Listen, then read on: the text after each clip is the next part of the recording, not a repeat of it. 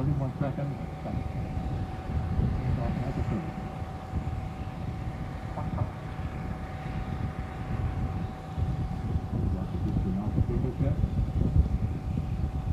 Firing chains on, down compression water system activated. T-minus 13, 12, 11, 10, 9, 8, go for landing liftoff. 6, 5, 4, 3, 2, 1.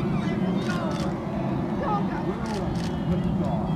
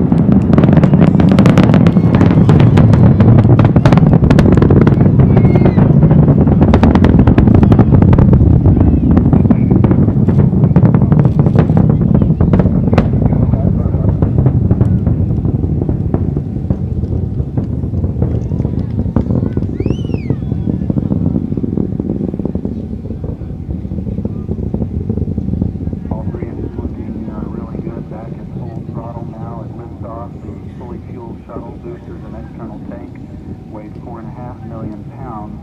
It now has burned half of that liftoff weight in propellant.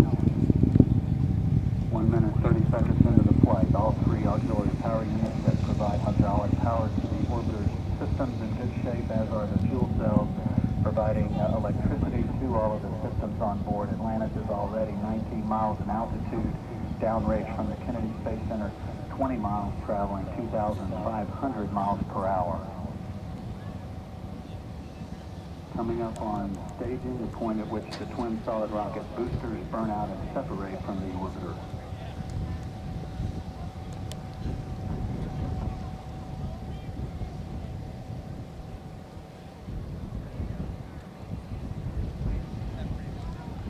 Booster separation confirmed.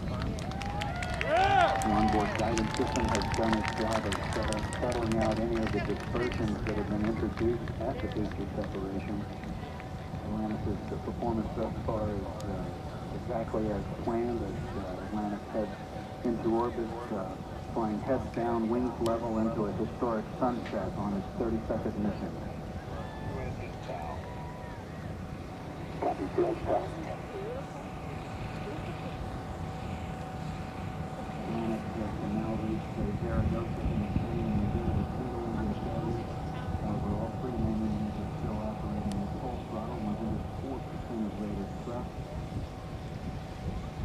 The auxiliary power unit still in great shape, as are the fuel cells. Atlantis is traveling 3,700 miles per hour at an altitude of 47 miles downrange from the Kennedy